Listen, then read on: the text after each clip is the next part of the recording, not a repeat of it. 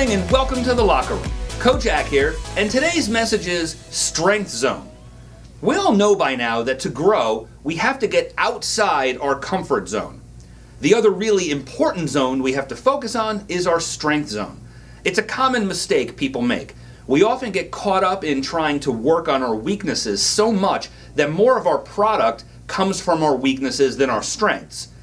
I'm not saying we shouldn't aim to improve in areas where we aren't strong, but we'll do a lot better when we spend most of our time doing what we're good at and getting even better there. And here's an example. Please don't judge me. So I was up early recently and happened to be in the very rare situation of having the whole house to myself. So I decided to make myself breakfast. Now, just to be clear, I have on many occasions made breakfast without causing injury to myself or burning my house down. But you wouldn't know it with how this particular breakfast turned out. It didn't take any longer than me heating up the pan and getting distracted by a phone call that instead of a little oil in the pan, I poured a little vinegar. Totally grabbed the wrong bottle.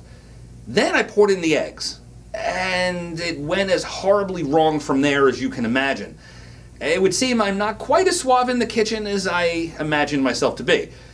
Just so everybody knows, my wife is amazing in the kitchen, so don't worry about my welfare or my kids. But what's the point? I'm outstanding at a few things. Not a lot of things, but a few things I'm damn good. Everything else, mediocre or worse.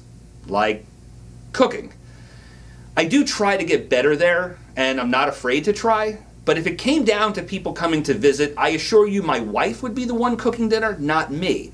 She's also a lot more handy around the house than I am. I stick to coaching and mentoring, mostly because I can't cause house fires doing that. And at work, I'm surrounded by amazing people that complement my skills. And we succeed far more because we handle different things well. So today, let's try to focus on our strengths and not get pulled off track into something where we aren't going to make a great impact. When we build relationships with people who complement us at work and in life, we get to make a bigger difference and live our very best life. Thanks for joining me in the locker room, guys. Make it an amazing day.